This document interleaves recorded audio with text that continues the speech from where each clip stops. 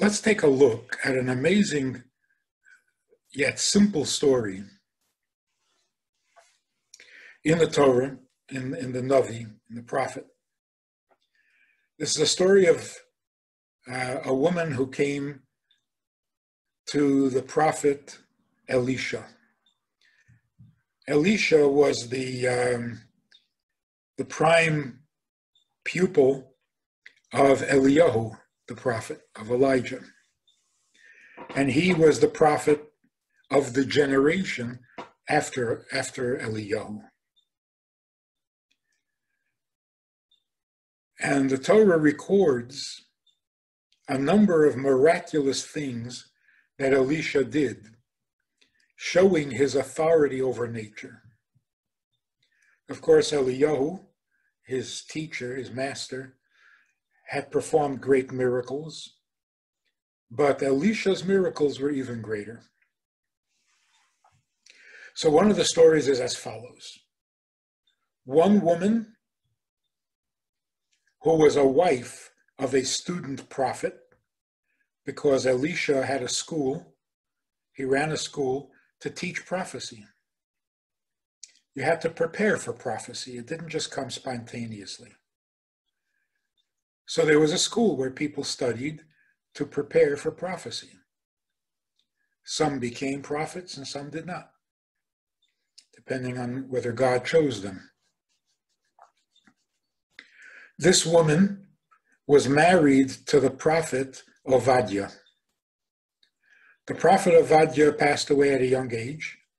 It was in a time when Israel was besieged by its enemies. There was terrible poverty and hunger in the country. And Obadiah passed away young, leaving bills, unpaid bills. The loan shark, from who he had taken a loan, was coming to collect his debt, and there was nothing to pay him with. So he was demanding that the widow's children, Obadiah's children, should sell themselves into slavery to him to repay the debt. So here's how the story is written in the Torah. One woman, the wife of a student prophet, cried to Elisha. And she said, "Your servant, my husband, has died. And you know that he was God-fearing. And the collector is coming to take my children as slaves." Elisha says to her, "What can I do for you? Tell me, what do you have in the house?" She had already sold everything of any value. And she said, "I have nothing in the house except a pitcher of oil, or an oil pitcher." Elisha said to her, "Go and borrow empty vessels from all your neighbors. Get as many as you can. You'll come back to your house with all these vessels, and you will lock the door, and you will pour from your oil pitcher into all the empty vessels you've borrowed." Miraculously, the oil is going to flow. And this is olive oil, not crude oil. It's going to flow from the pitcher until all the vessels will be filled.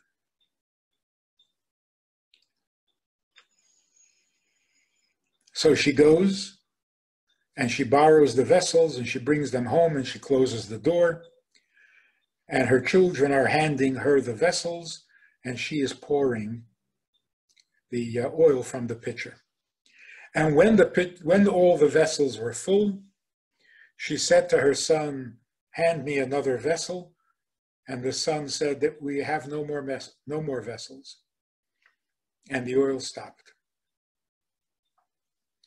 Of course, she then sold the oil and paid her bills and lived comfortably on what was left over. going over the story just a little, with a little commentary. She comes to Elisha, the holiest man of the generation, because she has a financial problem, a debt that she can't pay. Elisha is not offended. He's not surprised by the visit, even though he is a prophet and a teacher, a mystical, holy, spiritual person. And this woman is coming to him with financial problems. He accepted. A holy Jewish leader does not dismiss another person's physical needs. Now, obviously, she's asking him for a miracle because he has no money. Nobody has money. She's asking him to perform a miracle. And he says, "What do you have in the house?" That's because when a person does perform a miracle, you try to minimize the disruption of nature. Since nature is God's design, it's there for a reason, for a purpose. So to disrupt it is like playing with fire. So even when they do perform a miracle, they try to minimize the disruption of nature. So Elisha says, "Give me something that you have that I can work with. But to make money appear out of the air, that's too much of a violation of nature. So let's start with something that already exists." She says, "I have nothing in the house except a pitcher of oil." He says, "Okay, then the oil will have to be the miracle. The pitcher will have to become a well of oil. So go out and borrow vessels, empty vessels, as many as you can, and you will pour into all of those vessels from your oil pitcher. Then you should close the door before you start." Why is that important? Because a miracle is a holy event, and holiness demands privacy, modesty. Again, you don't want the miracle to be a greater disruption of nature than is absolutely necessary. And if people see the miracle or hear about the miracle, it disrupts nature more than is necessary. So keep it private. Now, of course, a miracle like the splitting of the sea was meant to be public. But a miracle that occurs to an individual, it's best to keep it private, at least till after the fact. So she goes and she borrows the vessels and she closes the door. Her children are handing her the vessels and she's pouring. Then she says, "Hand me another vessel." And the son says, "We don't have any more vessels." And the oil stops. What is the Torah telling us? That the oil would not have stopped even though the vessels were full. What caused the oil to stop? Somebody said, her son said, "We can't handle any more of this blessing. We have no more vessels." When you can't handle any more, that stops the miracle. Otherwise, the miracle can go on indefinitely. So she sells the oil and she pays her bills, and she and her children live on the profits that are left. That's the simple story. A woman lived a long time ago. She had a problem, her problem, not my problem. And Elisha was able to help her. Now, if we add a little bit of Hasidic insight, look what happens to the story. One woman is referring to the godly soul, because the godly soul in its relationship to God is like the wife. God is the husband and we are the wife. The godly soul, of course, is one with God. not like the animal soul. So when the Torah says one woman, it means the soul that is one with God, the soul of oneness, that is the godly soul.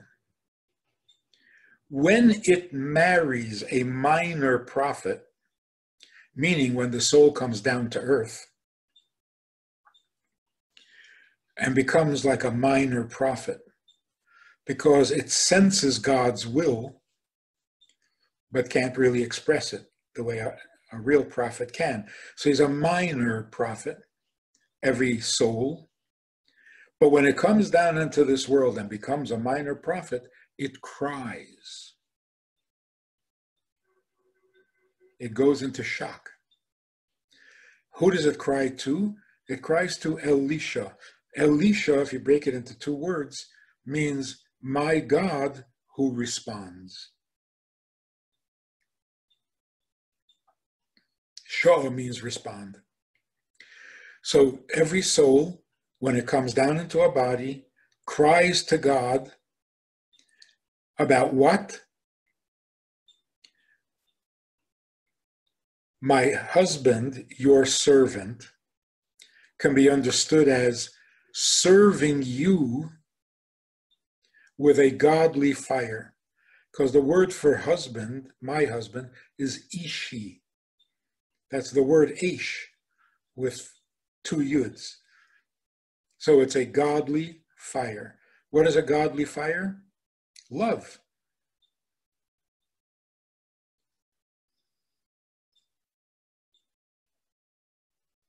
So the soul says, now that I'm in a body with an animal soul, my serving you with love has died.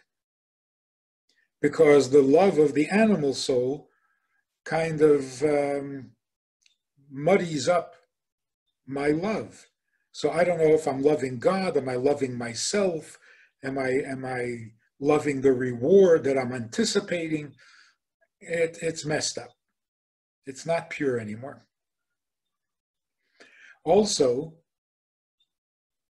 serving you used to be with fear. In heaven, the soul experiences love of God and fear of God, pure and holy. But now the love is gone, and my fear that used to be is no more. What's even worse is that the love and fear, which are the children of the soul, the collector, the Yetzer Hara, wants them to be his slaves. He wants all my love to be selfish. He wants all my fear to be selfish. So what is the soul crying about? The soul is saying, in heaven I had godly talents, godly abilities. Now I don't have them. What am I supposed to do? Yes, I can still do a mitzvah, but I've got nothing to put into the mitzvah. No love, no fear. So I can't fill the mitzvah with kavanah, with intention, with any value. So doing the mitzvah is going to be like an empty vessel, like a body without a soul.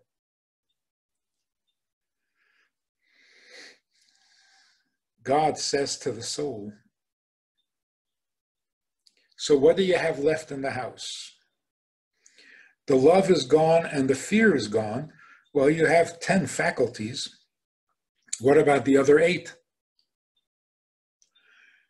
And the soul says they're all gone. For every holy trait, there's an equal and opposite unholy trait. So it's all compromised, it's all messed up. The only thing left is the oil pitcher. Oil in a pitcher. That represents the soul in a body. Why is the soul referred to as oil? The body can be compared to a pitcher because a pitcher is a container, and the body is the container for the soul. But why is the soul compared to oil? So we find that there are three liquids: water, wine, and oil in nature. The difference is water is obvious, it's everywhere, it's visible, it's available, and it's essential to life. You can't live without it. Wine is not everywhere and it's not visible. It's not essential to life. It's hidden in the grape. And to get the wine, you have to squeeze the grapes. Then there's oil in the olive. The oil in the olive is much more hidden, much more unavailable, because to squeeze oil out of an olive is really, really difficult. You can't do it by hand. The same is true with the soul. In your soul, you have the water, the wine, and the oil. The water is the visible, obvious parts of the soul. It thinks, it feels, it functions, it speaks, it communicates. Then there's the wine, and that is your intentions, the love, the fear, the conviction, the understanding, the devotion. Those things are not so visible, and they take a lot of effort to get to. Then there's the oil. The oil is the essence of the soul. The essence of the soul means what you are essentially. That is the deepest part of the soul. Its very core, its very identity. So now this soul comes down into a body, and the soul is crying, I've lost my wine. Yes, I can still do the mitzvah. The water part I can still do. Everyone can do it. But I don't have any wine to fill the mitzvah with. A mitzvah should be filled with love, with fear, with awe. But I don't have it. It's gone.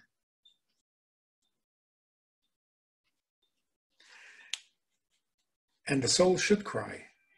It is a loss. But God says to the soul, I know. Of course, you're going to lose the wine. You're going to lose the love and fear as you come into this world. I knew that was going to happen, and it's okay.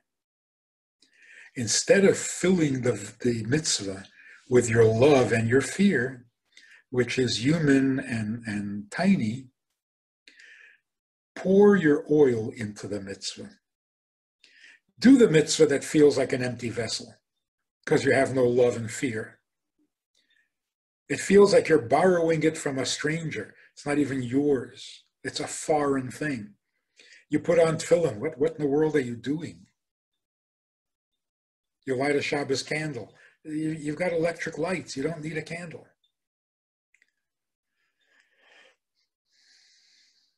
So God says, now, it's not the love and the fear that I'm looking for. I want the oil. The oil means that's who I am. It's not what I love and fear. It's what I am. So God is saying, pour yourself into the mitzvah. I don't need your love or your fear. What I want is you. So put yourself into the mitzvah. Give yourself to me.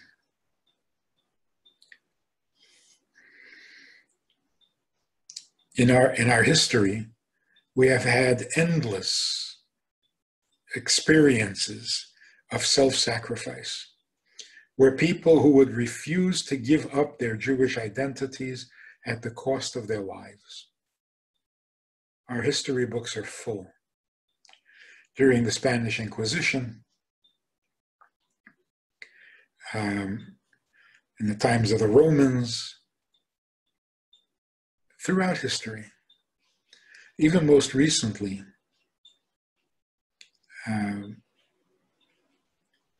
this indestructible Jewishness of a Jew who maybe didn't love God and didn't fear God. But to stop being Jewish was unthinkable. Daniel Pearl, for example, they were going to kill him. And his last words were, "My parents are Jewish, I'm Jewish." That's what came to the surface in the last minutes of his life. Should anyone doubt who I am, I'm telling you, my father's Jewish, my mother's Jewish, I'm Jewish. So when the simple Jew, the unlettered Jew, does a mitzvah, he doesn't know about all the, the small print, all the scholarly works and thoughts, all the kavanah and intentions that you're supposed to have. All he knows is, I am a Jew, this is what a Jew does. So when he does the mitzvah, it's himself that he's putting into the mitzvah, because he has nothing else. So God says to the soul, even if you had love and fear and wisdom and understanding and appreciation of the holiness and spirituality and the godliness of it, that's not really what I want. I just want you, like the simple Jew who does a mitzvah because that's me. So when you do the mitzvah for, God says, when you do the mitzvah for me, all I want in that mitzvah is you. Put yourself into my mitzvah and we become one. The reason I'm mentioning all this is because we seem to be going through that experience today.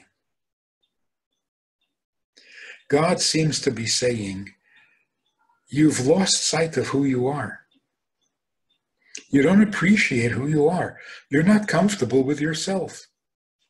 And that's why, to some degree, you're not comfortable with your family, with those closest to you. Well, all I really want is you. So no parties, no traveling, no going, no tumult, no dramatic scenes, just you. Stay home and be you.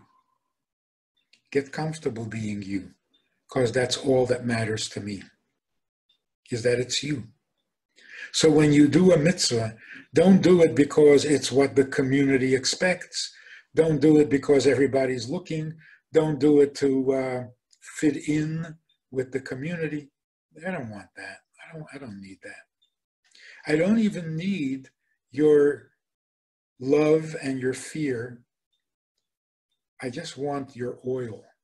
If we think about this, we can gain a lot during this time of quarantine and isolation.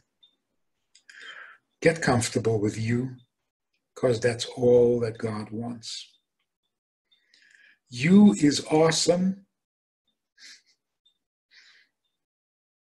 You are awesome. The you is awesome in God's eyes. God wants a relationship with you, and intimacy in a relationship means, this is me and I'm giving it to you. Here is me for you. God does that when he gives us the Torah. God said at the giving of the Torah, you know what this is? Not a book, not a Bible. This is me bearing my soul to you. I give myself to you. And he expects that we will reciprocate and give ourselves to him.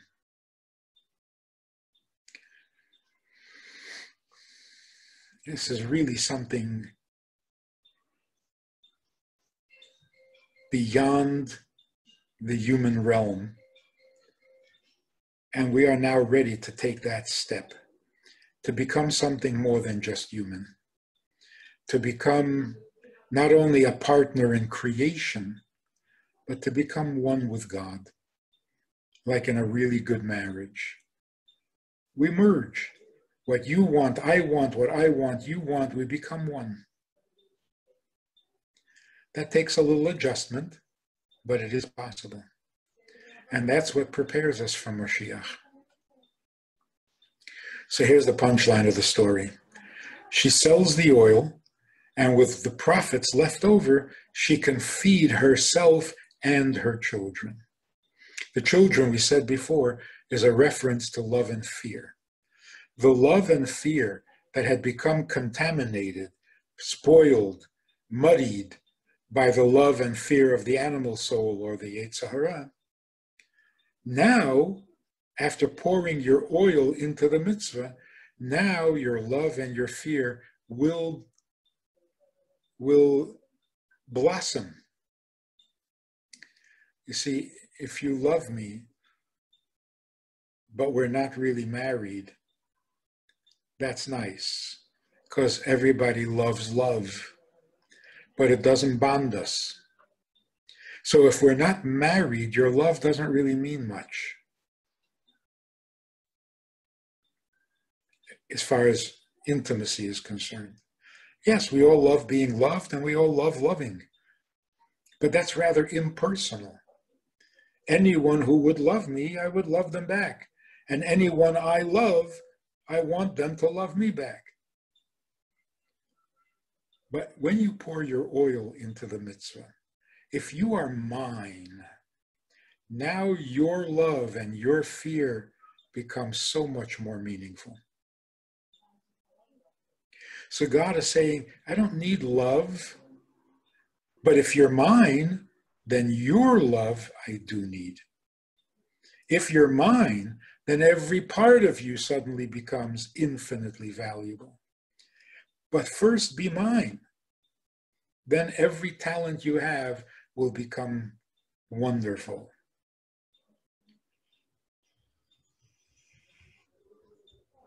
So instead of saying, I love you, you say, you, because you're mine, you I love. That's a completely different love. That's a completely different bonding agent. That brings us together. So you see the story in the Torah about a woman who happened to be married to a prophet whose name was Ovadia, who had debts. All of a sudden, it's not about some strange woman who lived a long time ago. It's suddenly about me, my soul, my place on earth, what I'm doing here. Shalom Aleichem. How are you?